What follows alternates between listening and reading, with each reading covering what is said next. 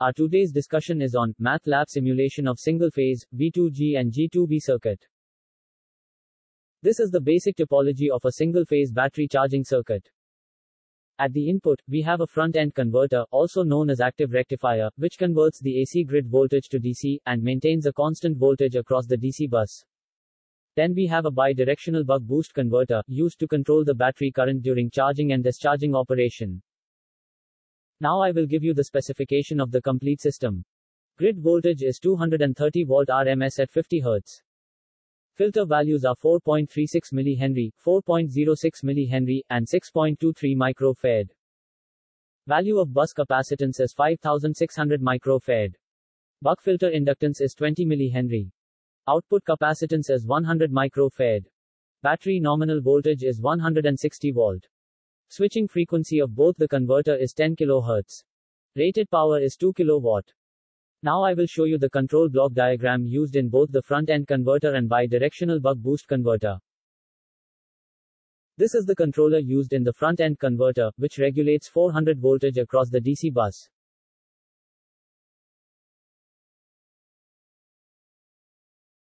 This is the control block diagram used in the bi-directional buck-boost converter. This controller is used to regulate the battery charging and discharging current. Now we open the Matlab and start doing the simulation. Add a AC voltage source.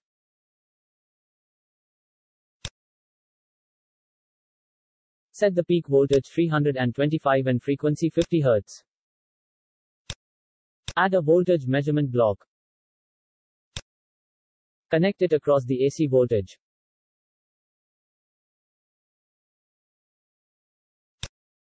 Add a go-to block.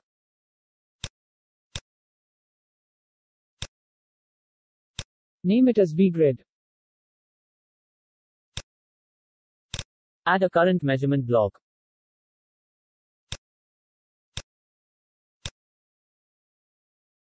Add a series RLC branch.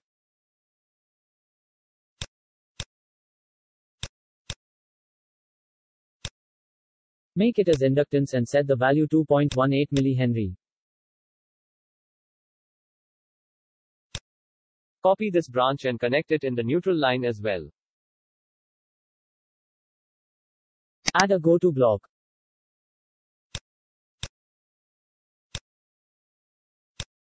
Name it as I-grid. Copy this branch and make it as capacitance. Set the value 6.23 microfarad.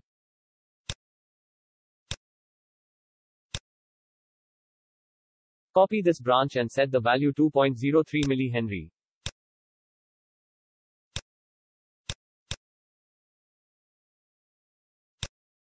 Copy this branch and connect it in the neutral line as well. Copy the current measurement block. And change its orientation.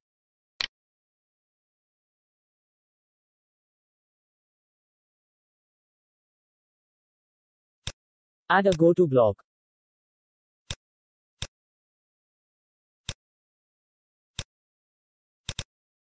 Name it as IINV.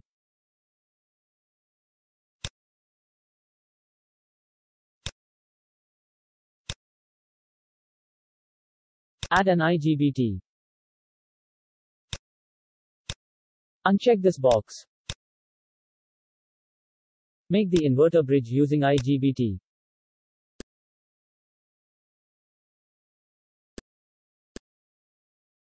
Add a from block.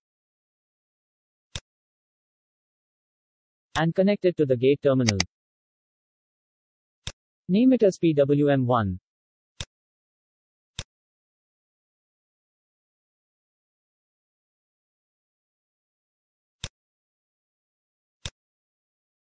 Name it as PWM2.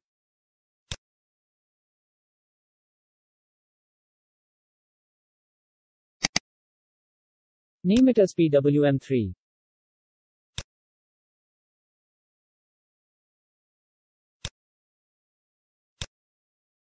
Name it as PWM4.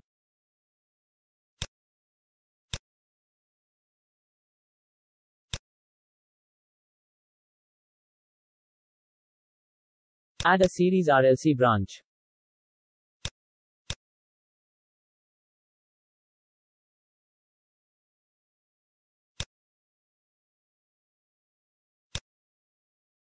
Make branch type RC, and set resistance 0.0001 ohms and capacitance 5600 microfarad.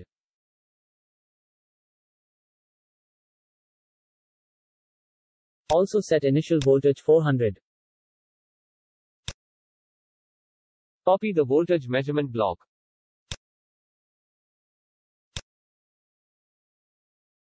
Add a go-to block. Name it as VDC. Add a MOSFET.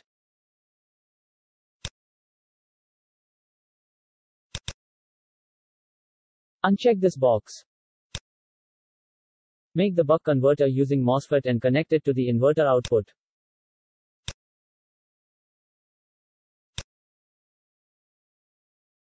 Add a from block.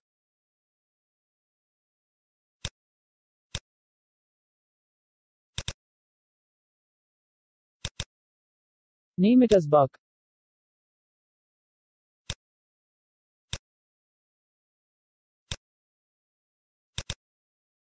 Name it as boost.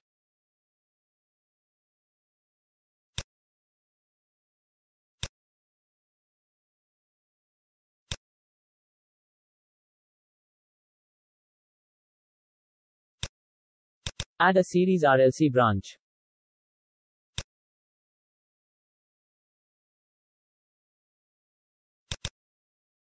Make branch type L, and set value 20 mH.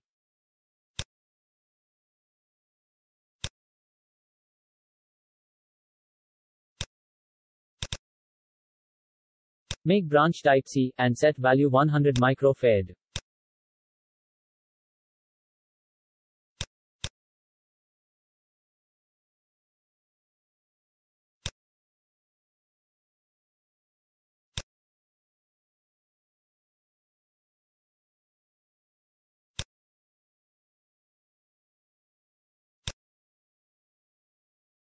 Add a battery.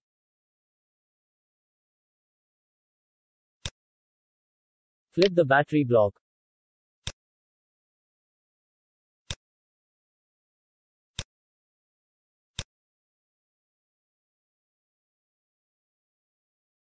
Add a bus selector.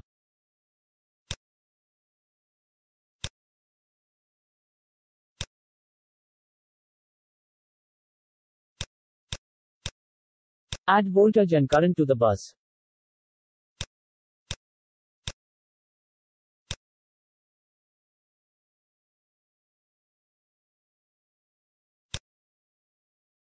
Add a go-to block.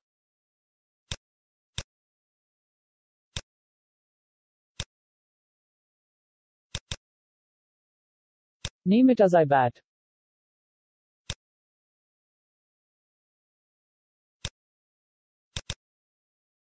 And name it as VBAT.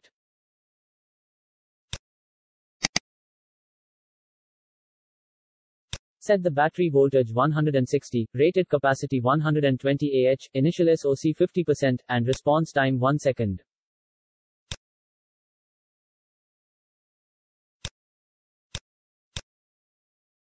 Now add APLL. Set frequency 50 Hz and time constant 1 e raised to -6. Connect the grid voltage to the PLL block.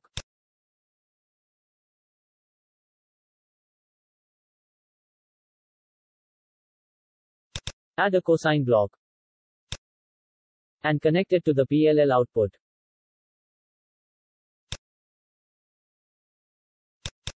Add a sine block and connect it to the PLL output. Add a go-to block.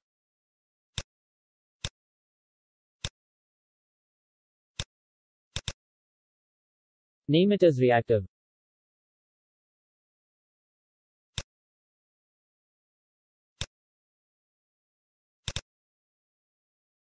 And name this one as active.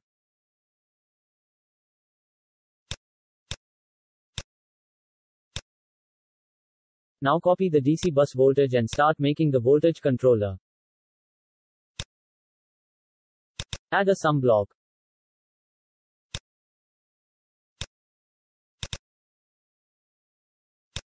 Change its sign to plus minus. Add a constant block.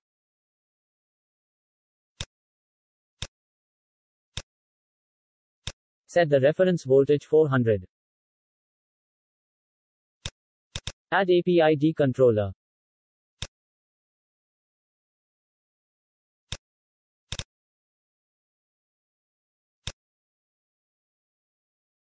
Set KP and KI values.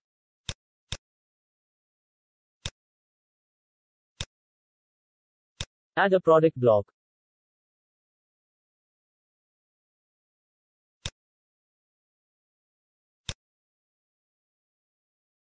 Connect the active component of PLL output to the product block. Copy the sum block. Take the inverter current and connect it to the sum block. Copy the sum block.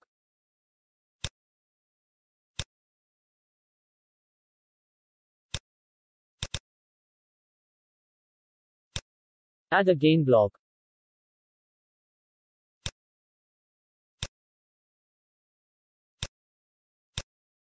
Set its value 100.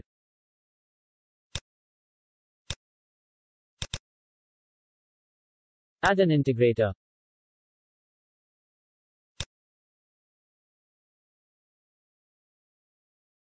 Copy the sum block.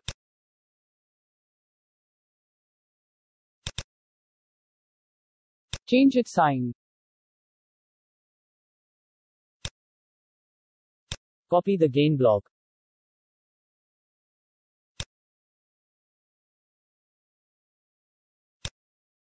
Set its value 10.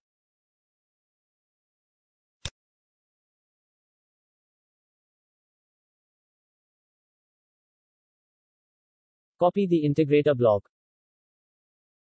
And rotate this block.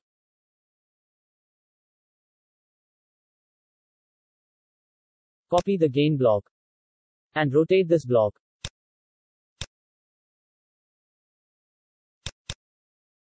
Set its value 986.8.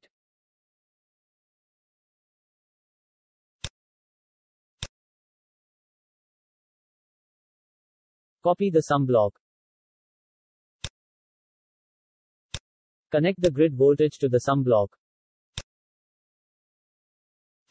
Add a PWM generator block.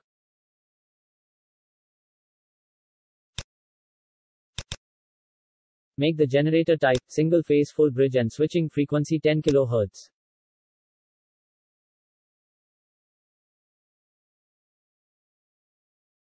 Add a demux.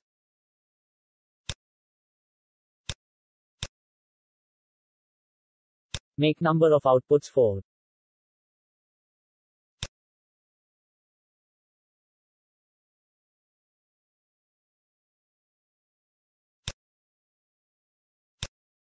Now connect all the PWM signals to the gate terminals of IGBT.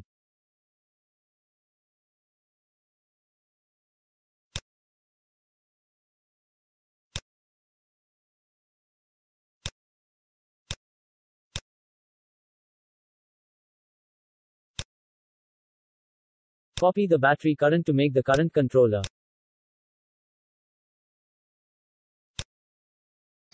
Add a sum block.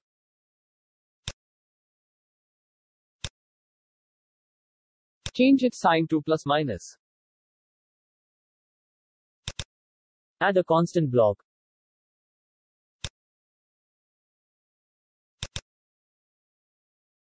Set the current reference 12 amps. Add API controller.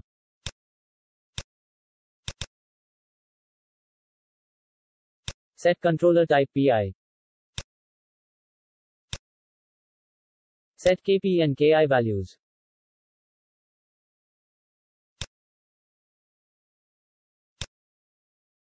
Limit the output between 0 and 0.95.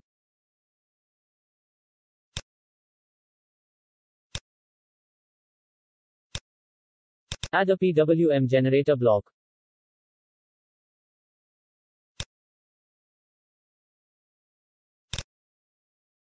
Set switching frequency 10 kHz. Connect the output to gate terminal of top device. Add a logical operator. Set the logic type NOT. Connect its output to the gate terminal of bottom device.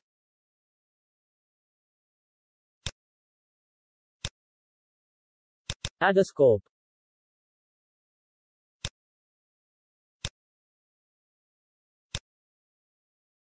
Make number of input ports 2.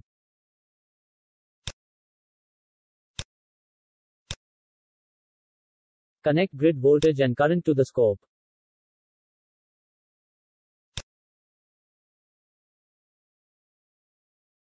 Copy the scope. Connect battery voltage and current to the scope.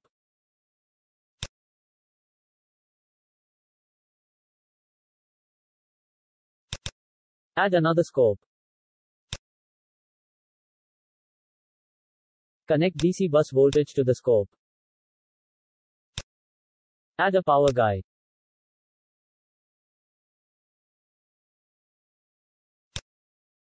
Set simulation type discrete and sampling time 1e raised to -6.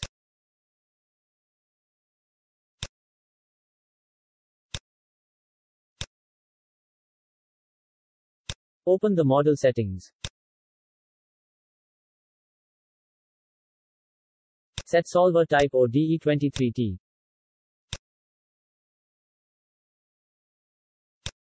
Set simulation time 1 second and run the simulation.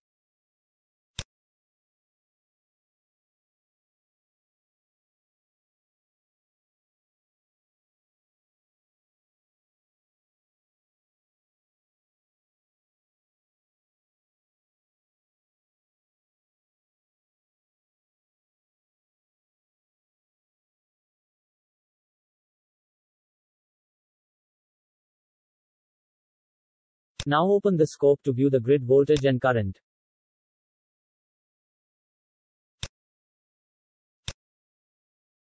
Here the voltage and current are aligned out of phase, which means power is transferred from the battery to the grid. So the system works in V2G mode.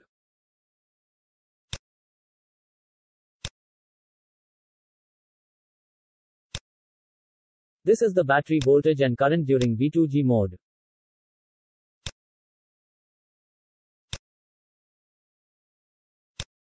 Battery current is same as the reference value, that is 12 amps.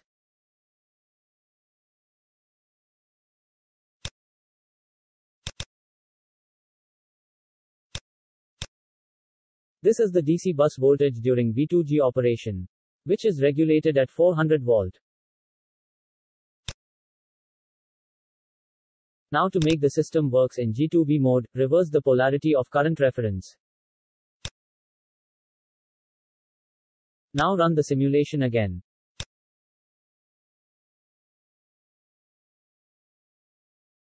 Now open the scope. Here both voltage and current are aligned in phase. That is, the power is transferred from grid to the battery. So the system works in G2V mode.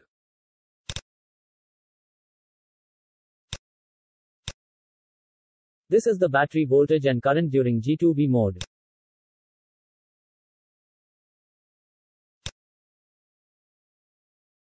Here you can see that polarity of battery current now has reversed.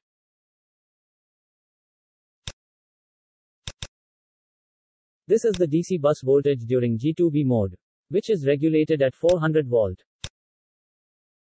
This is the end of this presentation. Thanks for watching.